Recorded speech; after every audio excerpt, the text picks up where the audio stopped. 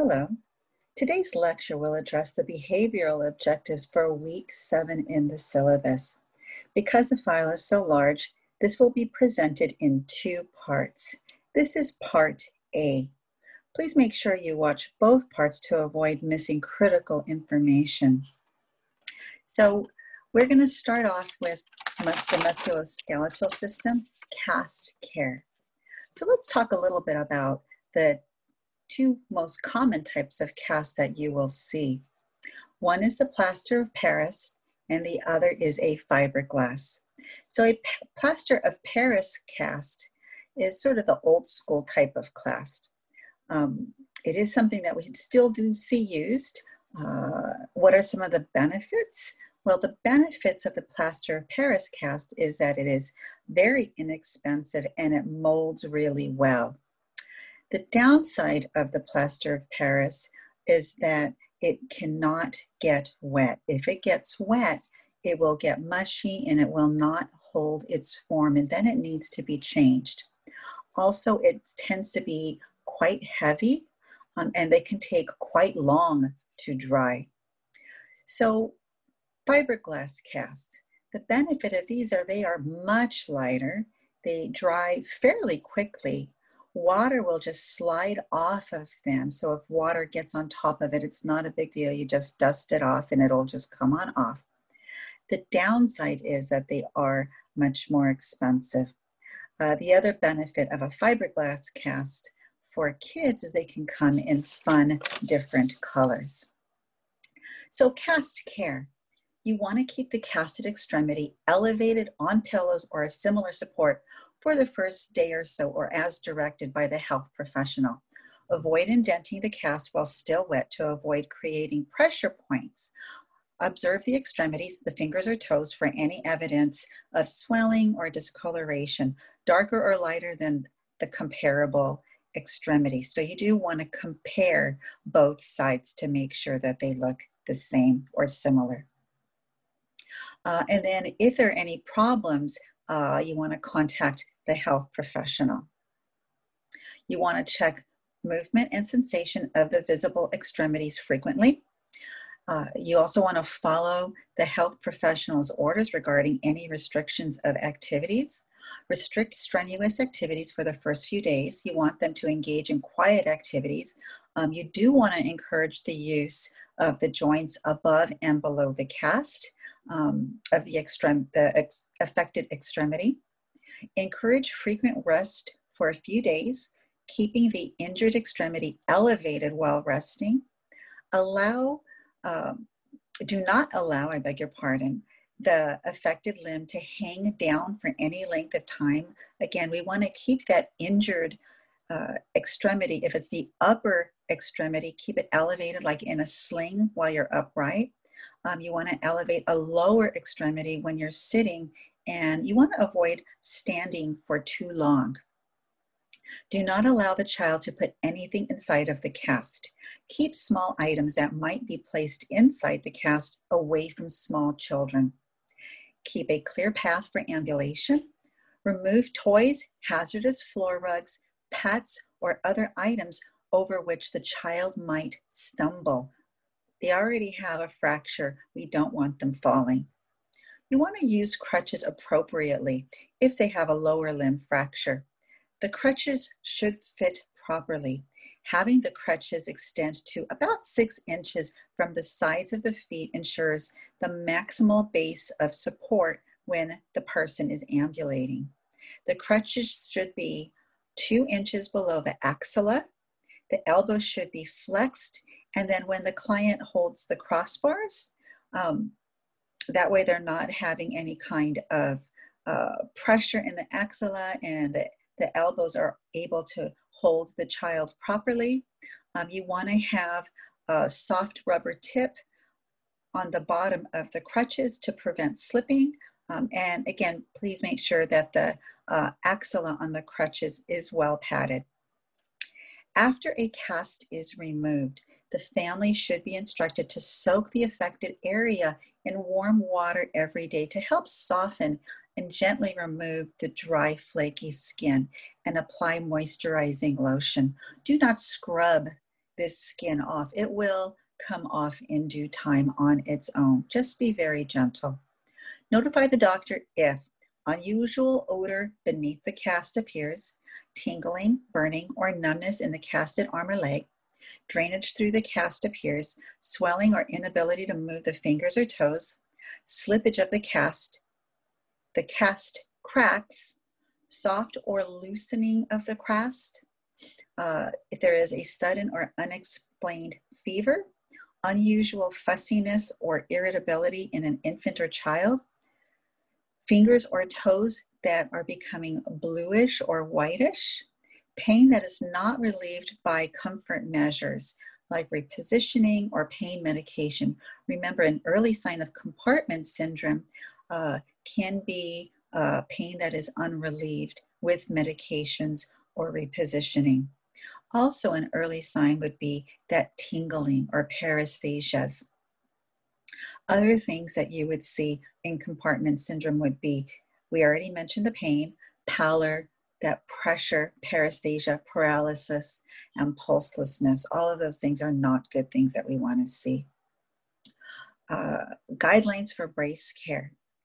Basically, the brace should be as comfortable as possible, and the child should have adequate mobility while wearing the brace.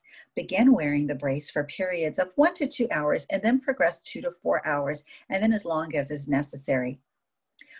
Check the skin at 1 to 2 hour intervals initially, and then lengthen it to every 4 hours. Once the skin has been clear for several days, then we know that we're probably not going to have issues. If there is redness, then they may need to have the brace off to allow the skin to clear up. If breakdown has occurred and the brace cannot be replaced, note that they may have to figure something out because we don't want to have skin breakdown. Generally, you don't put a brace on an area where the skin is open. So the orthotic physician will have to adjust the brace so they are not having issues. Always have the child wear a clean white sock under a brace that is on the foot or lower leg, and then a t-shirt or another thin white liner beneath the brace if it's on top.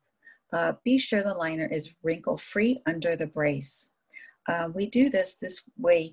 If there's any kind of drainage on the socks or the t-shirt, then we know that we have an issue with skin breakdown. We also want to avoid using powders or lotions that can cause the skin to break down. Toughen any sensitive areas using alcohol wipes. Reapply the brace when the skin returns to its normal color. Return to the physician or orthotic specialist if discomfort or red areas persist, or if the brace needs adjustment or repair, or if it is outgrown. Check the brace daily for rough edges. So know that if a child has a fracture across the epiphyseal growth plate, this can cause a limb length discrepancy. It is important that limbs are compared for length as part of the musculoskeletal assessment. Safety information. The most dangerous sports to participate in are ice hockey, wrestling, and football. Also, by the way, parents should be taught not to pick their children up by their hands or arms. This can cause a dislocation of the elbow or shoulder. Traumatic injury. So a little bit about soft tissue injuries. These fall under the categories of contusions, dislocations, sprains, and strains. So what are we going to do for these? Basically, we're going to do the acronym RICE, which is rest, ice, compress, and elevate. And then you also can see that ICE, which is ice, compress, elevate, and support. You want to rest the injured part. Ice it immediately. Typically, it's 20 to 30 minutes at a time. You don't want to go longer than that because we don't want to freeze the area. You can wear a elastic bandage for compression, elevation of the extremity, and immobilization and support. So cast your splints as appropriate for the injury. Fractures, these are common in children. The method of treatment is really a bit different in the pediatric population than what we see in the older population. Know that it's not very common to see fractures in infants. As a matter of fact, it's pretty rare with the exception of a motor vehicle accident. Clavicles are the most frequently broken bone in childhood, especially in those younger than 10 years of age. In school-age children, here we can see issues with bicycles and sports injuries. Types of fractures. So you can have a compound or open fracture, and this is where the fractured bone protrudes through the skin. A complicated fracture where the bone fragments have damaged other organs or tissues. A comminuted fracture where the small fragments of the bone are broken from the fractured shaft and lie in the surrounding tissue. A green stick fracture is where the compressed side of the bone bends, but the tension side of the bone breaks. So then you have an incomplete fracture. So imagine when you break a matchstick, but it doesn't break all the way. That's sort of what this looks like. I already mentioned growth plate injuries, but I'll mention them again here. Know that these can be the weakest point of the long bones is the cartilage growth plate, or also called the epiphyseal growth plate. And this is a frequent site of damage during trauma. So we do have to pay attention if this is damage that we do measure the limb lengths. Treatment, they may include an open reduction, so it could be surgery, and internal fixation to prevent growth disturbances. What are some clinical manifestations of fractures? So swelling, pain or tenderness, deformity, diminished functional use. They may have bruising or severe muscular rigidity and crepitus. Bone healing and remodeling. So it's much faster in children than in adults. In neonatal period, 2 to 3 weeks. In early childhood, 4 weeks. In later childhood, it's 6 to 8 weeks. Adolescents, 8 to 12 weeks. Diagnostic examination. Here you want to obtain information from the person who observed the injury. The X-ray is the most useful diagnostic tool. Therapeutic management. Often you're going to see a reduction, immobilization. We want to restore functioning. We want to prevent any further injury and damage. Often there will be a splint, a cast, or possibly surgical reduction and fixation. Remember the P's for issues with fractures: pain and point of tenderness, pulse, this is distal to the fracture site, pallor, so is it pale, paresthesia, so this is that numbness or tingling, or is it completely numb? So that would definitely not be good. And this is the sensation distal to the fracture site. Paralysis, again, the lack of movement distal to the fracture site, as well as pressure. So the first dysfunction that we're going to talk about is developmental dysplasia of the hip, DDH. It used to be called congenital dislocation of the hip, but we don't call it that anymore because that was just really too simplistic. Please know that there's various stages of deformity for this. Displacement of the femoral head will result from a shallow acetabulum. So that's what DDH is. There is an increased risk with family history, firstborn, breech birth, twins, large babies, a little bit more with girls than boys, more with the left hip, and this is associated with spina bifida. Signs and symptoms. So we want to check at birth to 1 year of life, and then until the child is walking with an obviously normal gait. So the Ortolani test, which is most reliable for 4 weeks and under, here we're going to flex the knees and hips. We're going to abduct each one, then both, and feel for a click. If it is present, then it is positive for dysplasia. The Barlow test, also most reliable for 4 weeks and under. Here the hips are examined one at a time. The hip is flexed. The thigh is adducted while pushing posteriorly in line of the shaft of the femur, causing the femoral head to dislocate posteriorly from the acetabulum. The dislocation is palpable as the femoral head slips out of the acetabulum. Ultrasound is also recommended for early diagnosis. When on their abdomen, the affected side will be flattened. Extra skin folds will be present on the affected inner thigh. Asymmetry of the gluteal folds will be present. Shortening of the limb on the affected side, also called Galeazzi sign. If the child can walk, a Trendelenburg sign will be positive. When the child stands on the affected leg, the pelvis tilts downward on the good side. Treatment. The goal is to enlarge and deepen the socket with pressure. For infants less than 6 months of age, a Pavlik harness is used. It is worn continuously. The doctor will readjust the straps every 1 to 2 weeks, adjusting to the child's growth, usually worn for 6 to 12 weeks. It is generally not removed. Sometimes doctors may give different instructions, but in general, they prefer not to remove it. You want to teach the families to assess for pressure areas at least 2 to 3 times daily. Give the infants a sponge bath and make sure that the diaper is placed under the straps. In general, the goal is to maintain the hips in an abduction position. If on the abdomen, you want to position the legs in a frog leg position. If not stable, a surgical reduction with a hip spica cast application may be done. The cast will be changed to adjust for growth. This is worn for 3 months, and then they will wear an orthosis. Age 6 to 24 months, a gradual reduction by traction followed by a hip spica cast may be used. Surgery and a hip spica cast worn for 3 months may also be necessary. Children over this age require surgery, casting, and extensive rehabilitation. Bryant skin traction is the most common type used with DDH. The legs are at a 90-degree angle and the buttocks are slightly elevated off the bed. Nursing. For the hip spica cast, do not use the spica bar to move the child. This bar helps to keep the cast stronger. Also, you might use a little bit of a plastic lining around the perineal opening to protect from soiling.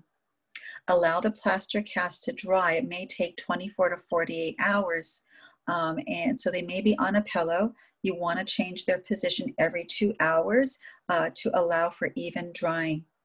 Do neural circulation checks. You want to increase fluid and fiber to prevent constipation. Monitor lung sounds. Chest physiotherapy is needed.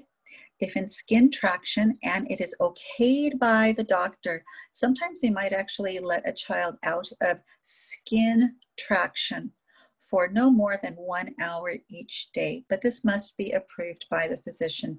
And remember, we do not remove people from skeletal traction. That is a big no-no. You want to hold and cuddle the child at this time as much as possible. And then provide for ADLs as well, and maybe even 1 meal if they are given that permission to be out of the traction for the 1 hour. You do want to give appropriate toys for diversion and make sure the child does not put anything inside the cast. Congenital club foot. Here there are 3 problems typically. 95% are talipes, echinovarus. The forefoot curves towards the heel. Echinus is the downward rotation, so they walk on their toes. Varus, there is an inward rotation of the ankle, therefore they walk on their outer ankles. This is twice as common in boys. 50% are bilateral. The cause is unknown, but there is a positive family history. Diagnosis: true club foot cannot be put in proper position manually. Treatment: there's something called a Ponseti method. This is where there's serial casting every few days for 1 to 2 weeks, and then at 1 to 2 week intervals for 6 to 10 weeks. Casting is maintained until surgery is done, then a long leg cast is applied for 3 weeks, followed by Ponseti sandals with a bar to maintain position. Nursing, we're going to do cast care, which was already discussed. In general, we usually apply ice packs right after surgery. And this is usually for about 24 hours to help decrease inflammation. This is done intermittently. You also want to elevate the lower extremities. Usually the ice packs are applied first, and once the child begins to wake up, then the child will be medicated for pain. Of course, we always monitor the vital signs and watch for signs and symptoms of bleeding, and then a few days later for signs and symptoms of infection. If they're using a brace, you want to assess for pressure points and have the child wear socks. And also please remember to refer to that brace care, which we already did discuss. Leg calf Perth's disease. This is an aseptic necrosis of the femoral head due to a disturbance of the circulation, mostly seen in boys, most commonly between 4 and 8 years of age. The disease occurs in 4 stages. Stage 1 is the avascular stage. This is an aseptic necrosis or infarction of the femoral capital epiphysis with degenerative changes producing flattening of the upper surface of the femoral head. Stage 2 is fragmentation or resorptive stage. Here the capital bone resorption and revascularization with fragmentation that give a mottled appearance on the radiographs. Stage 3 is reossification stage, and here you have new bone formation. And then stage 4 is the healing or remodeling stage. Here, there is a gradual reformation of the head of the femur without radiotranslucency, and this occurs until skeletal maturity. Diagnosis is MRI and bone scan. Know that these will show earlier than an X-ray. Signs and symptoms. Here there is an insidious onset. Symptoms are minor for several months. They may have pain in the groin, hip, and referred to the knee that may worsen when getting out of bed or after a long active day. They may have chronic or an intermittent limp, pain, and stiffness. Treatment. The focus is on maintaining a functioning hip and a pain-free, healthy hip. Initial treatment is rest and non-weight-bearing activity. NSAIDs can help with pain. Traction may be used to maintain abduction and internal rotation of the hip to keep the femoral hip in the socket. Casting or soft tissue release may be followed with braces. Surgical correction if conservative treatment is done if conservative treatment is not successful. Swimming can help to promote mobility. Slipped femoral capital epiphysis. This can be abbreviated SFCE.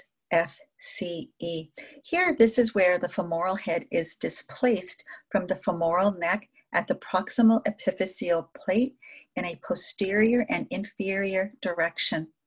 This is seen during the growth spurt most often. Again, seen more in boys than girls. It can be associated with endocrine disorders, growth hormone therapy, renal osteodystrophy, obesity, and radiation therapy. The signs and symptoms, they may be obese, they may have a limp on the affected side, pain in the hip, it can be continuous or intermittent. Frequently it is referred to the groin or the anterior medial aspect of the thigh or the knee. They may have a restricted internal rotation on adduction with external rotation deformity, loss of abduction and internal rotation as the severity increases. They also can have a shortening of the lower extremity that is affected. Diagnosis, it is confirmed with X-ray, and treatment usually is surgical pinning. They may be in Russell's or Buck's traction prior to surgery. Buck's traction, this is a skin traction. The leg is on the bed and there is a horizontal pull. Russell's traction is a skin traction, but there is a vertical and horizontal pull. There is a padded sling behind the knee. Bone surgery, this is what is going to end up happening. So we know that we're going to need to manage their pain. We want good nutrition. We're going to need to monitor for any signs and symptoms of hemorrhage, so watching their vital signs, monitoring for any kind of compartment syndrome. Mobility will be as allowed. If they are obese, we may want to start looking at weight reduction practices and maybe give them a dietary consult. If this is not treated, callus formation can occur, and then they can have a deformed hip with a limited range of motion, which is not something that we want to have happen. Scoliosis. This is a lateral curve typically. So it's usually an S or a C-shaped curve. It can be structural or functional. Functional can be corrected voluntarily with posture. It disappears when the person is laying down. It is not progressive, and it can be just treated with exercises. Structural or idiopathic scoliosis, which is the most common type, is most noticeable during the pre-adolescent growth spurt. Signs and symptoms: asymmetry of the rib cage, uneven hips and shoulders, one-sided rib hump, and a prominent scapula. Failure of the curve to straighten when the child bends forward with the knees straight and with the arms hanging freely. This is called Adam's position. They may actually complain that their clothes don't fit right. The hems are uneven and their bras feel uneven and they don't fit properly. Diagnosis: they can do a standing x-ray, which will determine the degree of the curvature.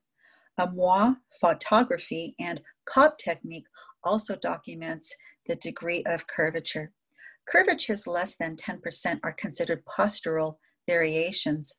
The Reiser scale is used to determine skeletal maturity by grading the amount of bone on top of the hip bone using radiographs.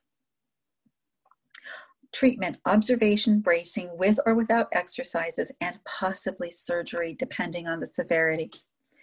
Mild curves, 10 to 25 degrees, do not require treatment, but they must see the doctor every 3 months and have an x-ray every 6 months. Moderate curves, which are 25 degrees to 45 degrees, require bracing to maintain the current curvature and prevent an increase in curvature. These are worn until skeletal maturity. There are a wide variety of braces that can be used. A Milwaukee brace is used for a very high kyphotic curve. We don't see those used a whole heck of a lot. A Boston brace and a Wilmington brace, or a thoracolumbar sacral orthosis brace, can be used for lorothoracic and lumbar curves. Treatment can begin when they are diagnosed. Please note that they must wear the brace 23 out of 24 hours a day. Often, spinal and abdominal strengthening exercises are prescribed. Severe curves, these are curves that are greater than 45 degrees, requires surgery and spinal fusion with the insertion of rods and other type of instrumentation. There are many different types of surgeries. They may have a spinal fusion with a bone donor site on the iliac crest. Therefore, they have 2 incision sites and they both need to monitor for signs and symptoms of infection. The patient may need to be log rolled and immobilized after surgery. They may also require a plastic molded brace with a halo or a cast. After surgery, the child often wears a brace for several months. Activity restriction often includes no bending, twisting, slouching, lifting 10 pounds or more, vacuuming, lawn mowing, bicycling, horseback riding, skiing, rollerblading, PE, or driving. They may walk and gently swim until the doctor states otherwise. Nursing: refer to brace care already mentioned. Promote sense of self by allowing the child to choose their exercise time and time to be out of their brace. Encourage the child to join a peer support group. Pre-op teaching: teach about the procedure, what to expect, what they will feel, how to log roll. This is very important for them to know how to do this before they have surgery. Range of motion, use of the incentive spirometer. This is something else you may want them to demonstrate prior to surgery. And pain management, again, showing them how to use the PCA pump prior to surgery. That way afterwards, they won't have any difficulty. Post-op care, obviously monitoring vital signs, respiratory rate, depth, rhythm, and effort, monitor for signs of hemorrhage, what is their SaO2, bowel sounds, breath sounds, intake and output, monitoring for nausea and vomiting. The pedal pulses we need to monitor at least hourly. Initially, you might see the lower extremities a little bit more pale and maybe a little bit weaker pulse. And they may have a little bit of edema, but this typically will resolve in a few days. You want to report decreased neurovascular functioning quickly. They may have TED hose or sequential compression devices, which will be worn when they are in bed and until they are ambulating. Range of motion exercises are very important, and again, log rolling. Note that they may have chest tubes depending on the approach of the surgery, and there you need to be monitoring the chest tubes that they are functioning and they are draining appropriately, and then monitor the drainage itself. You know, we want to monitor for hemorrhage in the chest tubes as well. They may have a nasogastric tube to intermittent suction because they are at a high risk for paralytic ileus. When the bowel sounds are present, then it can be removed. They may have a Foley catheter in place, and you want to watch for any signs and symptoms of infection. And then, of course, pain management. Initially, it may be around the clock for 48 hours, utilizing a PCA. Ensure the child performs ADLs with the activity restrictions. Often it is helpful to use a raised toilet seat and use a hard, high-backed chair. This is just a lot more comfortable, and it's easier for the child to get up and sit down when they have the brace on. Because of decreased activity, it is important to modify the diet to prevent weight gain and constipation. Most patients walk by post-op day 2 to 3, and they are typically discharged by days 5 through 7. Juvenile idiopathic arthritis. We used to call it juvenile rheumatoid arthritis. This is an inflammatory disease with an unknown cause. The peak onset is 1 to 3 years of age. It must occur younger than 16 years of age. It is 2 times more common in girls than boys. 90% have a negative rheumatoid factor. There are many types. In general, the pathophysiology is there's chronic inflammation of the synovium with joint effusion and eventual erosion, destruction, and fibrosis of the articular cartilage. We often will see signs and symptoms with stiffness, swelling, warmth. Usually you don't see redness, joint pain, stiffness, immobility. Note that the immobility increases in the morning and or after inactivity, and then they can also have a loss of motion. Diagnosis: there is no definitive test, but there are 4 criteria established by the American College of Rheumatology. One is that onset before age 16 years of age. The second is arthritis in 1 or more joints. 3, arthritis for 6 weeks or more. And there is an exclusion of other forms of arthritis. Of the people with a systemic onset, 8 to 20% develop iridocyclitis, also called uveitis, which is an inflammation of the iris and ciliary body. This requires the ophthalmologist's attention. The 3 goals of treatment are preserving joint function, preventing deformities, and always with children, we want to promote growth and development. Treatment: in general, the medications, the start-off ones are the NSAIDs. So these are your first line medications. Often we start with ibuprofen or naproxen. The next drugs would be disease-modifying anti-rheumatic drugs or the cytotoxic drugs. These are used in children with severe arthritis that have failed the NSAIDs. The most common drug here is methotrexate.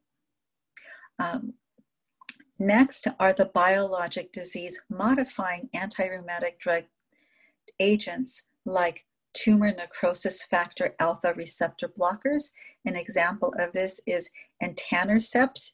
This is given once or twice a week subcutaneously. Here, side effects would be allergic reaction at the injection site, increased risk for infection, and rarely demyelinating disease and pancytopenia. Physical care. Here, we want to preserve joint functioning and prevent deformities. So pool treatment is great for exercise and range of motion, and it's like a non-weight bearing exercise or very minimal weight exercise because you can be floating. They are recommended to do non-weight bearing exercises. Any low to no impact activity can be done. Hot packs for 20 minutes throughout the day can also help with pain and stiffness. Whirlpool baths, paraffin soaks, soaking the hands for 10 minutes in warm water multiple times a day can offer some relief. Often they will use ice packs after they have had physical therapy. So unless they've had physical therapy, people find the warm packs more soothing. In the morning, you can use a heating blanket with a set timer to go on about an hour before the child wakes up. Then they can take their medication with some food and then let them sleep for an hour. And then they can get up and take a nice hot shower or bath. This kind of lets the medication kick in. They may use splints at night. It is necessary to balance activity and rest. We do want the child to go to school and do as many ADLs as possible. Again, we want to avoid excess weight gain because we want to decrease the stress on the joints. We want them to be on a comfortable mattress. Often it is found that a firm mattress is most comfortable. Corticosteroids can also be used. Know that here we want to use the lowest possible dose and taper the dose. Please remember, long-term use can cause growth retardation. This also can be used for uveitis. Osteogenic sarcoma can also be called osteosarcoma. This is most frequently encountered in kids between 10 and 25 years of age. This is a malignant bone cancer. And like I said, the peak incidence is between 10 and 25 years of age. More than half occur in the distal part of the femur, with the rest involving the humerus, tibia, pelvis, jaw, and phalanges.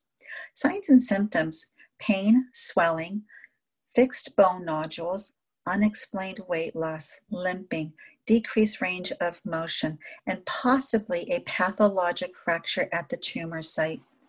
Diagnosis is X-ray, CT, MRI, and they may do a tumor biopsy to confirm the diagnosis. Treatment: chemotherapy and/or radiation before and after surgery, amputation, limb salvage procedure, or rotational plastic procedure. So nursing, it really depends on the type of surgery. Obviously, amputation is more difficult to cope with than a limb salvage procedure. Post-operatively, we need to check the vital signs, hemorrhage, wound site dressing, monitor for pain, signs and symptoms of body image issues like refusal to look at the body part, overexposure or hiding the part, fear of rejection or unwanted attention from others, feelings of shame and embarrassment, preoccupation with the loss and distorted perception of body image. The site must fully heal before chemotherapy or prosthetic fitting. Help the child before surgery by letting them interact with kids well adapted who have experienced a similar situation. Encourage the child to care for their residual stump and let them know that they can still participate in sports with special prosthesis. Plan with the child how they will tell their friends and what type of things they may face at school. Physical therapy, rehabilitation, and chemotherapy must be followed up after discharge. A permanent prosthesis is typically fitted in 6 to 8 weeks after surgery. Long-term survival rate is about 78%. Phantom limb pain may develop following an amputation in approximately 60 to 80% of people. This symptom is characterized by pain, tingling, itching, burning, and or cramping in the area of amputated leg. The child and family need to know that the sensations are real and not imagined. Morphine Gabapentin and ketamine have been used successfully in children to decrease the pain, but not completely eliminate it. Ewing sarcoma. This is the second most common bone cancer in children. It arises in the bone marrow from the femur, tibia, fibula, ulna, humerus, vertebrae, pelvis, scapula, ribs, and skull. Most commonly occurs under 30 years of age. Signs and symptoms: pain, soft tissue swelling around the affected bone, fever, weight loss, possible limp.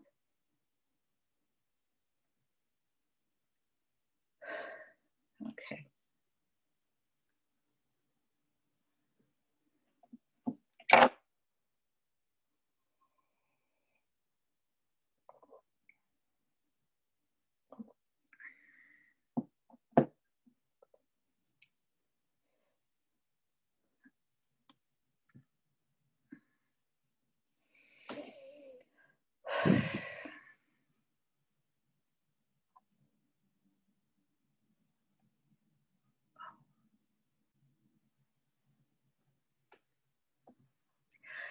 Diagnosis: biopsy, treatment, intensive radiation and chemotherapy.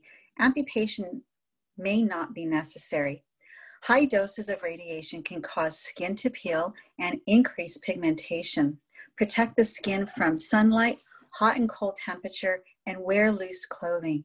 Prognosis: cure rates exceed 78% in children with small extremity tumors and no metastasis. It significantly decreases with metastasis. So in your textbook, they have a table on the physical effects of immobility. Note that this is content from fundamentals, so it is expected that you do know this. I'm not going to go over it. Your textbook talks about primary effects, secondary effects, and nursing considerations. So please note the table is in chapter 29.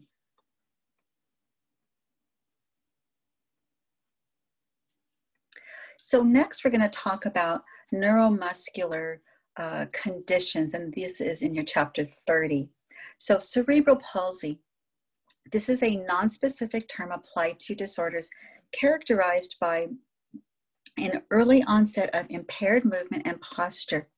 In the past, it was thought that anoxia plays the most significant role in the pathologic state of the brain damage, which is often secondary to other causative mechanisms. But now it's believed to stem from pre-existing brain abnormalities, genetics, infections, and prematurity. 70 to 80% have unknown prenatal factors. Classifications: spastic, so this can be also called pyramidal. This is characterized by persistent primitive reflexes, positive Babinski reflex, ankle clonus, exaggerated stretch reflexes, eventual development of contractures. 70 to 80% of all cases of CP fall into this category. They can have diplegia, where all extremities are affected, lower more than upper. This is about 30 to 40% of spastic CP.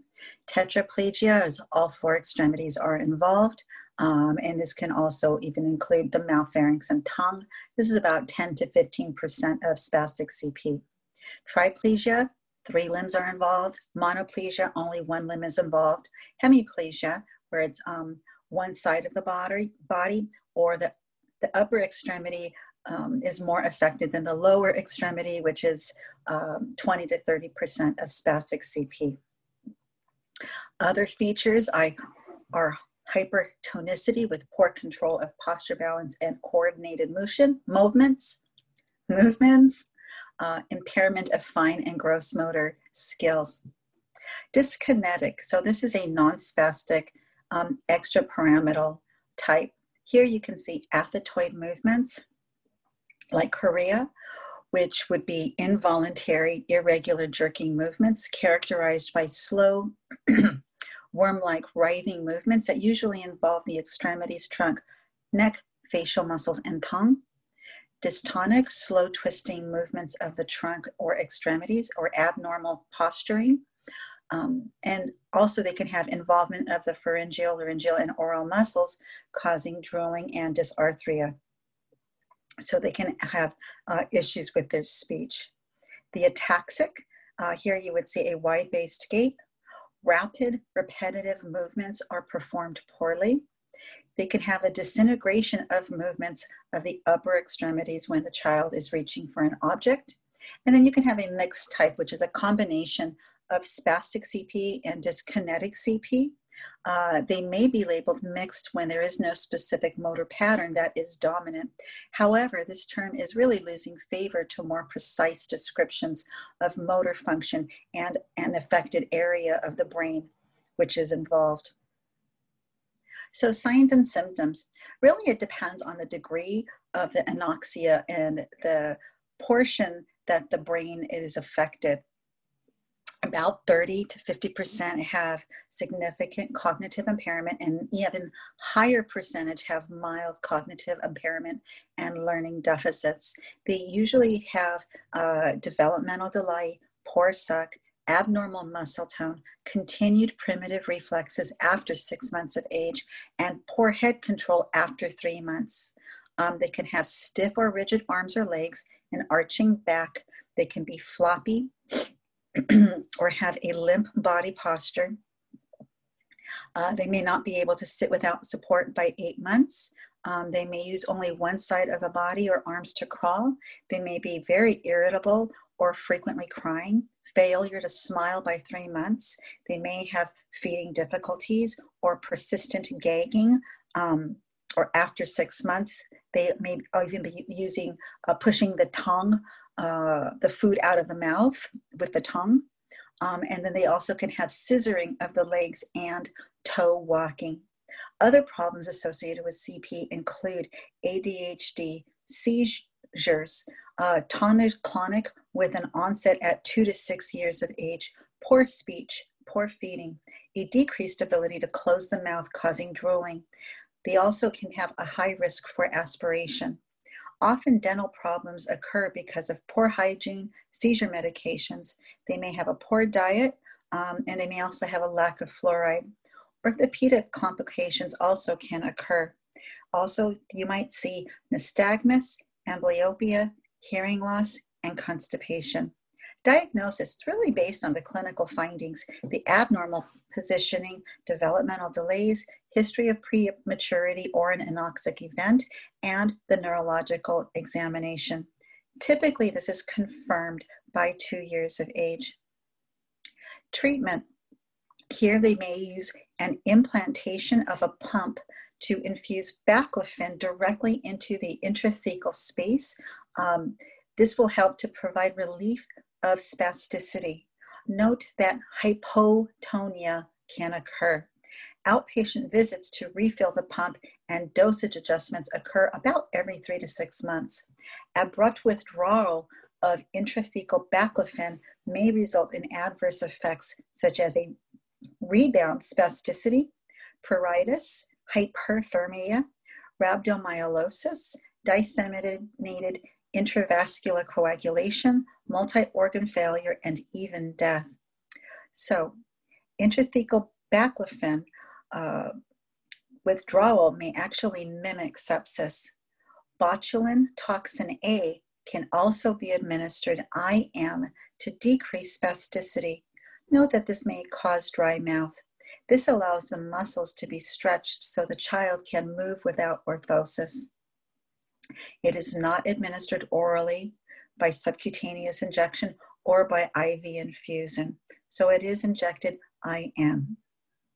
Anti-epileptic medications and medications for ADHD are frequently used. The focus of therapy is to establish locomotion, communication, help the child to develop to their fullest potential, correct deficits, and correct any defects, promote socialization, and provide educational opportunities. So nursing, focusing on adequate nutrition, you want to give small amounts of food in each bite. There's a picture in your textbook demonstrating the use of a manual jaw support while feeding the child. Do not lean the child back when you are feeding them. You want to keep them upright. You can actually help the child to let them feed themselves by giving them a large padded handled utensil. You want to maintain skin integrity, support and position the body with pillows, rolls, and blankets. Also assess the skin over bony prominences and under braces. Promote physical mobility. You want to do range of motion, teaching the parents the correct use of wheelchairs, braces, crutches, and other adaptive devices. They will have a PT and OT consult. You really want to encourage motor development, skills with play and stretch tendons and muscles with exercises, but you can do all of these by playing with the child, and that way you can make it fun. Promote safety by using safety belts in wheelchairs, helmets if they have chronic seizures, and then making sure that they do have that medic alert bracelet on. You can promote growth and development by encouraging fine and gross motor development. Provide age-appropriate toys and stimulation. Use play therapy, special education, and speech therapist. Foster parent knowledge and emotional support. Teach parents about all of the ADLs, medications, side effects, health promotion, dental care, immunizations, histories and physicals, vision and hearing, as well as support groups. Check with Regional Center for possible education and respite care services. Spina bifida. This is a neural tube defect. The cause is unknown, but chemicals, medications, and poor nutrition, especially decreased folic acid, may affect this occurrence. Also, there may be a genetic link. Diagnosis. An alpha-fetoprotein done between 16 and 18 weeks of gestation can indicate a neural tube defect. An ultrasound in utero especially can also identify this. Usually, this child is going to be born by C-section because we want to prevent trauma. Also note that they will do a CT, MRI, history and physical, and then examine the lesion and do a neuro exam once the child is born. Types of spina bifida. So you've got spina bifida occulta, and this is where there is a failure of the posterior vertebral arches to fuse. This is most commonly at the fifth lumbar or first sacral vertebrae. There is no herniation of spinal cord or meninges. The condition is often not visible externally. They may just have like a little tuft of hair or a little hemangioma over the site. Often nobody knows that they have this. Spina bifida cystica, on the other hand, there's a defect in the closure of the posterior vertebral arch with protrusion through bony spine. So here you can have a meningocele, where there is a sac-like protrusion through the bony defect containing the meninges and cerebral spinal fluid. The sac is covering defect may be translucent or membranous. A myelomeningocele, here you have a sac-like herniation through the bony defect. This is holding the meninges, cerebral spinal fluid, as well as a portion of the spinal cord or nerve roots. Fluid leakage may also occur. The lesion is poorly covered with imperfect tissue. So, signs and symptoms of spina bifida cystica. So this is the one that's outside of the body. Here they can have sensory disturbances, which are usually parallel motor dysfunction below the second lumbar vertebrae, because that's often a place where you can see this. So if it is below the second lumbar vertebrae, here you would see flaccid or partial paralysis of the lower extremities, varying degrees of sensory deficit, overflowing continence with constant dribbling of the urine, a lack of bowel control, and sometimes you can even see a prolapsed rectum. If it is below the third sacral vertebrae, they may not have any motor impairment at all. They may have something called saddle anesthesia with bladder and anal sphincter paralysis. Joint deformities, sometimes we can see these in utero. The talipes valgus or varus contractures can occur. Kyphosis, lumbar sacral scoliosis, and hip dislocations. Spina bifida occulta, as I mentioned before, frequently you might not see any kind of manifestations, maybe just a little tuft of hair or a little dimpling. Treatment. So preoperatively, here they're going to cover the sac with a sterile saline dressing and change it every 2 to 4 hours. We want to keep that area nice and moist. They will cover the dressing with a surgical drape, plastic side down, to prevent any kind of contamination with stool. We want to keep the dressing moist, as I mentioned. They have to be placed prone with the hips slightly flexed and abducted. They won't be wearing a diaper. You want to comfort them and cuddle them and touch them. Usually the surgery is going to take place. They're going to close it up in 12 to 18 hours. So it's relatively soon after birth. If the child, if it's going to take a little longer, and if the infant, they want the baby to be fed, you will do so with the infant's head turned to the side. So they'll still be in that prone position, but their head will be turned to the side. Improved surgical techniques don't really alter the major disabilities and deformities or the chronic urinary tract and pulmonary infections that affect this baby's quality of life. Post-op, vital signs, hemorrhage, monitoring to see if there's any cerebral spinal fluid leakage. So you want to check the drainage for glucose. If it's like light yellow, because the cerebral spinal fluid does contain glucose. Post-operatively, usually it'll be a prone or a sideline position, depending on the doctor's orders. Monitor intake and output, pain management, weigh them daily, feeding them when their bowel sounds are present, check for signs and symptoms of infection, especially meningitis. You want gentle range of motion, except for the hip if they have that developmental dysplasia of the hip. No rectal temperatures, because remember, they are at risk for rectal prolapse. Orthopedic considerations. This depends on the level of disability. They may use crutches, braces, a walker, or they may be wheelchair bound. Genitourinary function. If they have a neurogenic bladder, here we want to preserve renal functioning, and we want to have an optimal urinary continence. They need to have some type of regular emptying of the bladder. So it's not uncommon for them to do a clean intermittent catheterization every 3 to 4 hours, or they can have a surgical procedure such as a vesicotomy for urinary drainage. Many of these children are able to attain social continence with a continent urinary diversion, commonly referred to as a Mitrofanoff procedure. In this procedure, a catheterizable channel is surgically created from the appendix, ureter, or tapered bowel. Urinary tract infections must be treated immediately.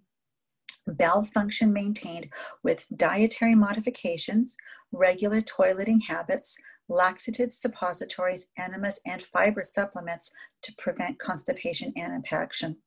Older children and adolescents seeking more independence may attain bowel continence and a higher quality of life after undergoing an antegrade continence enema procedure. In a procedure similar to the Mitrofanoff, the appendix or ileum is used to create a catheterizable channel with an attachment of the proximal end to the colon. The distal end of the channel exits through a small abdominal stoma. Every 1 to 2 days, a catheter is passed through the stoma, allowing enema solution to be instilled directly into the colon. After administration of the enema solution, the child sits on the toilet for 30 to 60 minutes as stool is flushed out through the rectum. Assess the lower extremities because of a possible decrease in sensation. They may not feel scratches or pressure points. Check car seats and bath water for temperature so that the child will not burn, as they may not be able to feel it. Please note that a dosage of 400 micrograms of folic acid will prevent 50 to 70% of all cases of neural tube defects, and it should be taken 1 month before conception through the first trimester. Hydrocephalus can occur in anywhere from 80 to 90% of cases with myelomeningocele. So obviously hydrocephalus has already been talked about, but know that children that have myelomeningocele, you need to assess for this. So you need to assess the head circumference at least every shift, and then teach parents signs and symptoms of issues. Early signs of hydrocephalus again include signs of infection we want to monitor for. You also want to monitor for temperature instability, irritability, lethargy, and then signs and symptoms of intracranial, increased intracranial pressure. Note that the higher the defect, the higher risk for hydrocephalus. And in relation to spina bifida cystica, know that it's not uncommon to see children that have that, they have a higher risk for latex allergies. And this typically is a result of repeated exposure to latex in the hospital. Parents need to be able to identify items containing latex, and they need to carry an anaphylactic kit like an EpiPen. It's important for them to practice the use of the EpiPen so that way in case they need it, they're not learning how to use it during an emergency. It is important to avoid exposing these children to latex when they are hospitalized as much as possible. Know that there may be a cross-reaction to a number of foods if they have a latex allergy. These foods are cow's milk, bananas, kiwis, avocados, and chestnuts. Medical items containing latex include things like latex gloves, bandages, tapes, and stethoscopes. Home items containing latex are things like glue, balloons, balls, chewing gum, feeding nipples, some disposable diapers, water toys, wheelchair cushions, even the elastic in underwear may have latex. Note that all latex items are not labeled, so they really need to pay very close attention to what it is that they are using. Lastly, we're going to talk about pseudohypertrophic muscular dystrophy, DMD. You might also hear this referred to as Duchenne's muscular dystrophy. This is an X-linked recessive disorder seen in boys. The onset is during the first 3 to 7 years of life. That's not correct, I beg your pardon. You'll see this between the ages of 3 to 7 years of age. Duchenne's muscular dystrophy can result from a mutation of the gene that encodes dystrophin, which is a protein product in skeletal muscles. There is a gradual degeneration of muscle fibers that causes progressive weakness and a wasting of symmetrical muscle groups with increasing disability and deformity. Characteristics: early onset, usually, as I said before, between the ages of 3 and 7. Then they have progressive muscular weakness, wasting, and contractures. Calf muscle hypertrophy can occur in most patients. Typically, there's a loss of independent ambulation by 9 through 12 years of age. It is slowly progressive, generalized weakness during the teenage years. And sadly, there is a relentless progression until the person typically will die from respiratory or cardiac failure. So the signs and symptoms, often you will see a waddling type gait, lordosis, they fall frequently. They do something called Gower sign, and this is where the child will turn onto their side or abdomen. They flex their knees to assume a kneeling position, and then with their knees extended, they gradually push the torso to an upright position by walking the hands up the legs. And here you can see the picture of the person with their hands on their knee, and then they push up. You also can see enlarged muscles, especially on the thighs and upper arms. They feel unusually firm. And then also the tops of the arms, legs, calves, and trunk typically are initially affected. Later, then you can see a profound muscular atrophy. Please note that a little bit of cognitive impairment may be noted, and then frank mental deficits occur in about 25% of the patients. Complications include deformities of the hip, knees, and ankles, disuse, atrophy, and obesity. Diagnosis. Here you can see history and physical, elevated CPKs, elevated AST. The muscle biopsy will show degeneration of muscle fibers, fibrosis, and fatty tissue. The electromyogram will show a decrease in the amplitude and duration of the motor unit potential. Treatment. Sadly, there really is no effective treatment at this time, but lots of research is happening. The use of corticosteroids, prednisone, and deflazacort has been evaluated as a treatment for DMD. It has been noted to increase muscle strength and improve performance and pulmonary function, with a significant decrease in the progression of weakness when the prednisone was administered for 6 months up to 2 years. The major side effects in these studies included weight gain and a cushingoid facial appearance. The more active the child is, the longer they are able to avoid becoming wheelchair bound. The goal is to prevent and treat complications such as contracture deformities, atrophy of disuse, infections, obesity, cardiac failure, respiratory difficulty, and failure. Focus on promoting independence, mobility, psychosocial support, and monitor cardiac and respiratory functioning.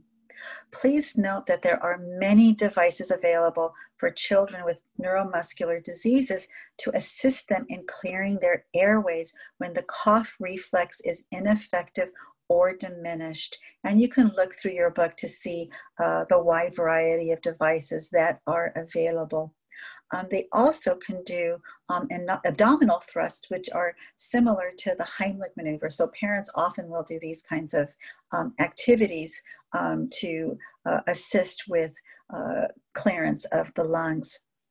Please note that routine chest physiotherapy for DMD actually has not been adequately evaluated for effectiveness in clearing the airway of mucus, except when they do know when there's an issue with atelectasis and mucus plugging in the airways. Then it is, then you do want to do the chest physiotherapy. But just to be doing it every single day, they don't have data that encourages that. Cardiac problems. Patients with neuromuscular conditions may not be seen with the typical signs and symptoms of cardiac dysfunction. Therefore, symptoms such as weight loss, nausea, and vomiting, coughing, an increase in fatigue on performance of ADLs, and orthopnea should be carefully evaluated to detect early signs of cardiomyopathy. The current life expectancy for DMD is about 26 years of age. Provide stimulation such as TV, reading to the child, radio, games, puzzles, etc.